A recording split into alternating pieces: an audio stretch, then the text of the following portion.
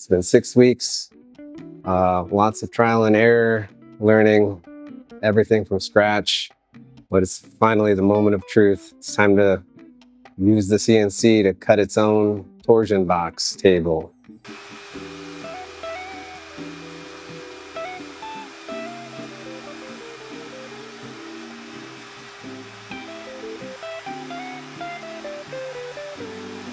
All right, so last week I cut the table with the CNC, finally, successfully.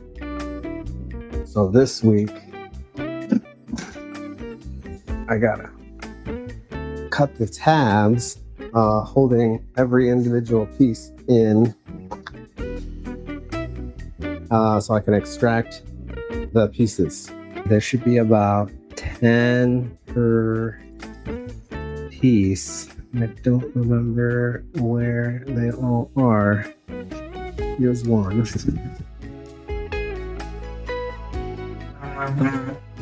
2.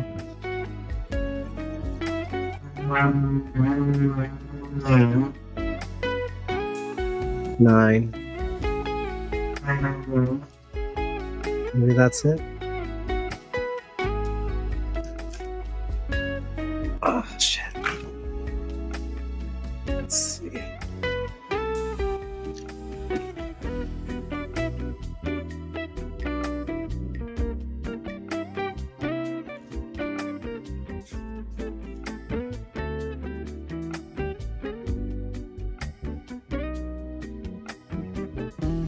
Oh, I think I missed one.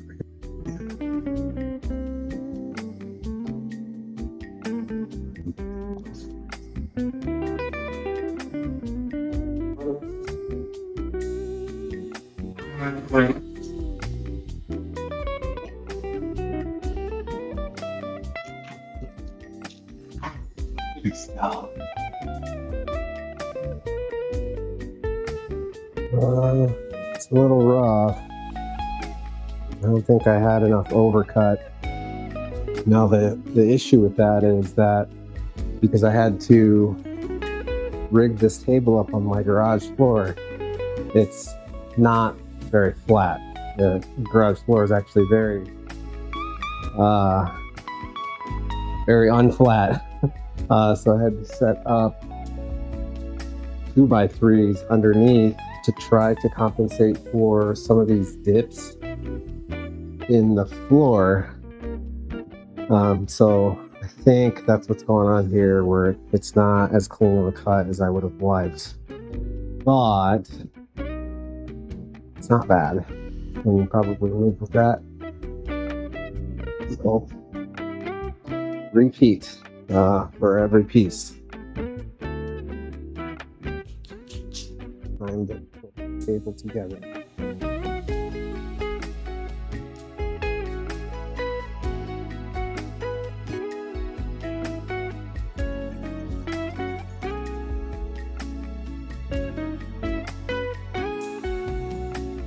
Table assembled. It was a huge pain. I think my tolerances were really tight. I actually partially broke 2 of the ribs, the X-axis ribs, but they didn't break entirely, so it's okay.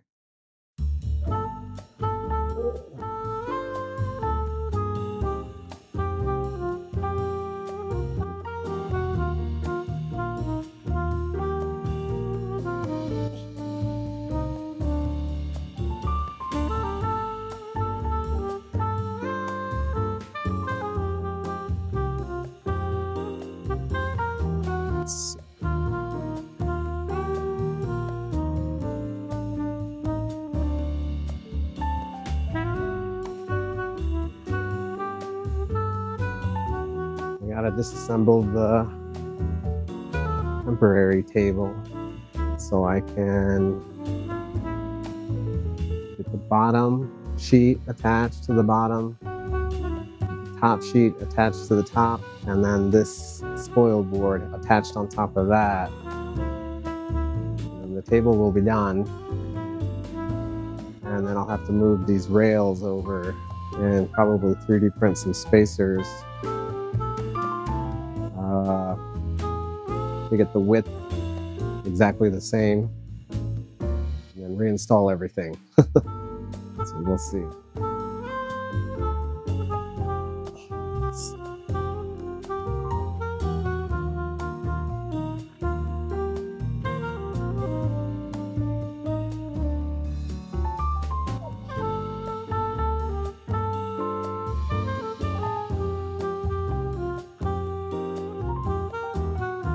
I should probably remove the bit because I destroyed a couple. I got the table extracted, got it pieced together. Went pretty smooth for the most part. Now I'm just trying to figure out a way to mount it to a wheeled base and make it so it can fold down. Otherwise it's going to take up about the size of a queen size bed in my garage, and that's not acceptable. As you can see, it's looking pretty good. Just got to finish putting the wheels on this cart. I have a plan to make it fold up when it's not getting used. So the whole thing's about 5 feet wide and 8-9 feet long. It's going to be 10 feet long with these rails, unless I decide to cut them down. I'm not really sure if I want to though. But this cart's 2 feet wide, I think. So the table should stand on its side when it's folded up and save me quite a bit of space. Alright, this is what I came up with.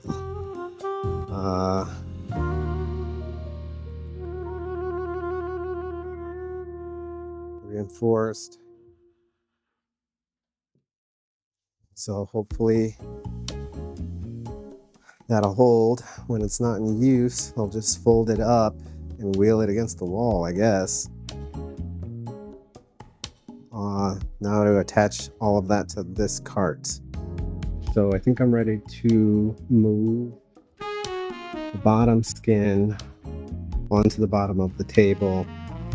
I need to glue it up and then screw it in. There's no reason that should ever come off. So I want to make sure that it's on there, strong and permanent. Now to do this by myself.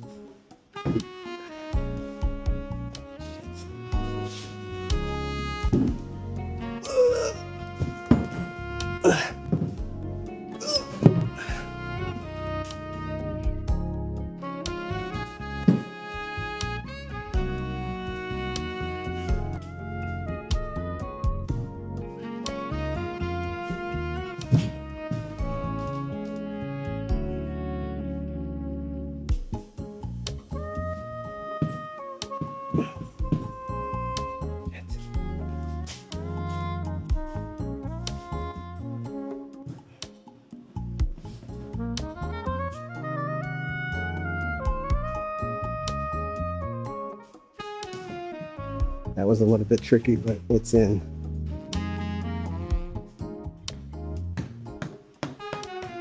I'm going to screw it all down. Okay. Oh my god, this thing is insanely heavy.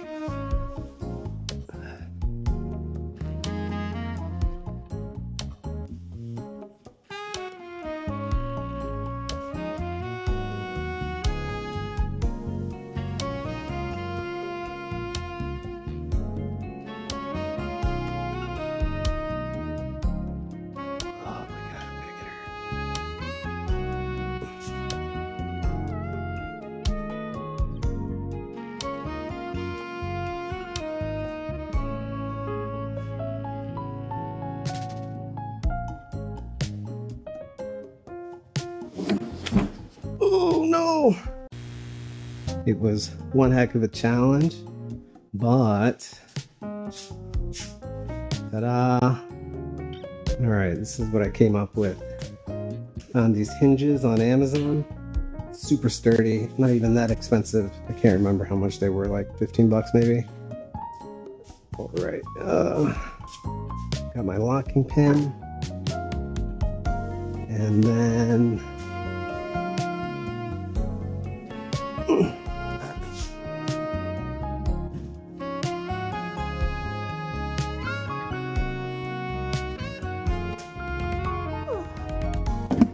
there we go. All right, that's it.